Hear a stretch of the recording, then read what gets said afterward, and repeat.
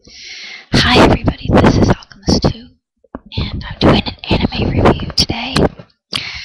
I'm trying to be quiet because my dad has been ill this holiday. Unfortunately, the medications that he's been on have caused some blockages in his intestines. In other words, he's constipated. So I had to get him a physic, and the physic is actually working now.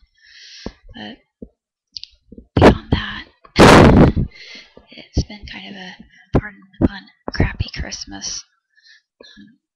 Despite that, it's been good though. Anyway, I watched Full Metal Alchemist Brotherhood Volume 2, and honestly, I love this version. It is far superior than the first, and it follows the manga more closely, and there's some really intriguing characters in this volume that come from this land called Shing. And Shing, as you could probably surmise from its name, has a lot of Asian elements. It's really like China in many ways. And they practice a form of alchemy called alchemy, and it's used for healing instead of transmutation. And it's a very interesting form of alchemy. And we meet these characters later on, like Ling Yao, the 12th emperor of a long line of sons that are supposed to succeed their father. And he's interested in finding the Philosopher's Stone. That's why he's tracking down the homunculi, because he realizes that they were created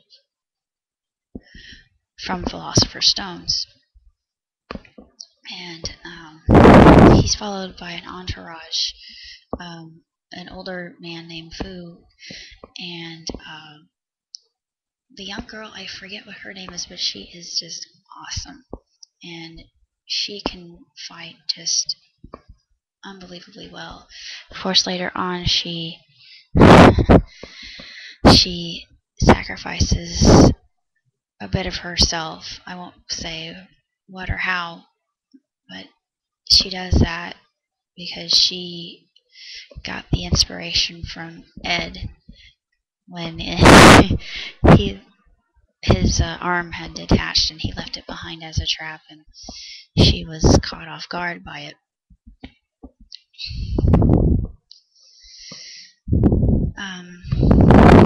Of course, there's another character who finds Scar in really bad condition, and she has a little panda that travels with her.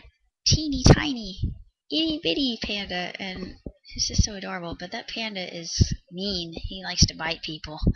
I mean, it's not a male panda, it's a female. And apparently, according to her story, this little adorable thing had contracted some kind of disease, and sadly she was never able to grow to her original size. And she and this little girl, who also practices alchemy, who found Scar and healed him, she takes care of this little panda, and later on in the series, the poor little thing is separated from her, and she becomes exceedingly worried about her. Excuse me, sorry, I keep on wanting to say that the panda is male, but I know better. And of course, her friend consort, her traveling companion, tells her not to worry about her friend because she, just like the young girl, can fend for herself perfectly well without any problems. Which is an interesting comparison between the two characters, even though they're from entirely different species. This series, I think, has a darker, more ominous tone to it, and the the preview for the next episode leaves me just wanting more, and I wonder what's going to occur, and eventually I will watch it. Trust me, because I absolutely adore this series, and I just think it's absolutely astounding. It's so intricately woven and complex. Well, of course the original was, but this is even more so.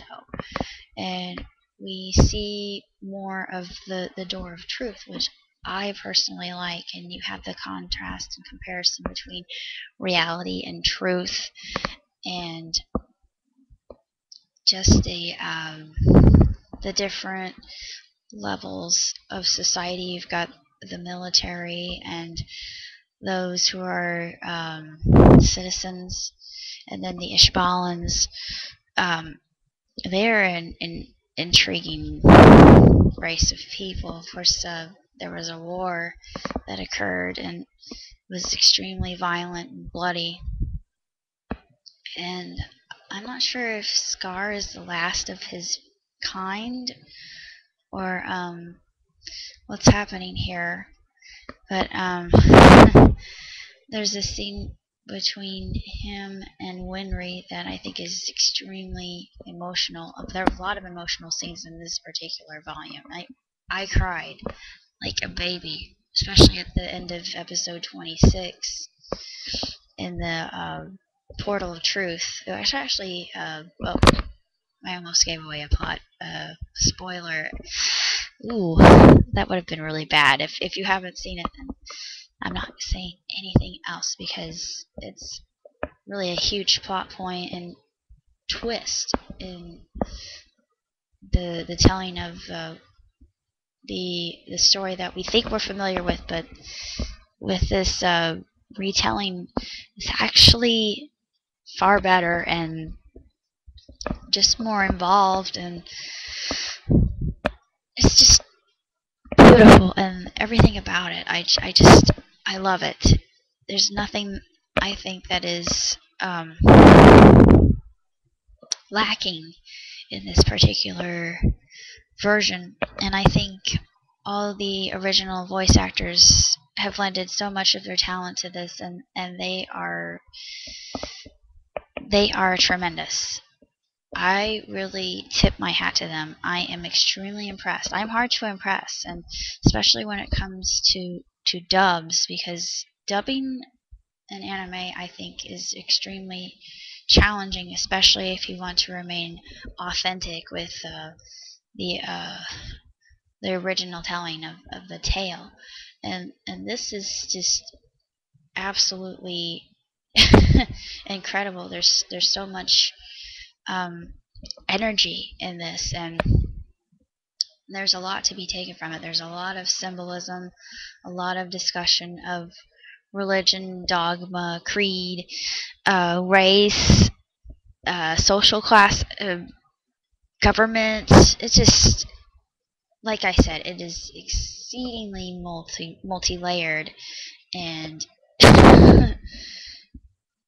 really intriguing, and it really piques your interest, and just it teases you, making you want to learn more about the story and see what happens to the characters. And I'm interested in seeing what happens with the new characters that they've introduced. Like I said, I adore these characters from Shing. They are really fun, especially Ling Yao. I love Ling Yao. He's arrogant. He's conceited. He's an exquisite fighter, but he seems to have some kind of medical issue. I don't know if it's anemia or what his problem is, but I really like him. He's got this kind of je ne sais quoi, and this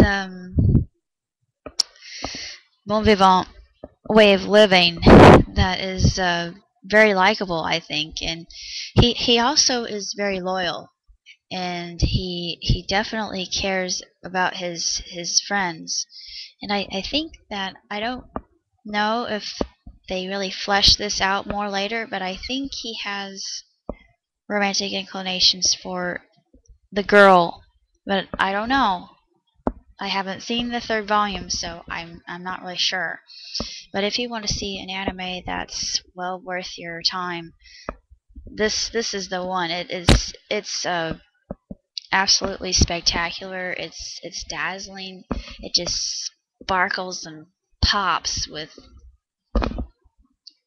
passion, and the voice actors just, they are so real, and you can really connect with the characters and their emotions and all the turmoils and trials, tribulations, triumphs that they go through. It's mostly trials and tribulations, but I don't know what Volume 3 holds in store, but I am going to be getting it soon, so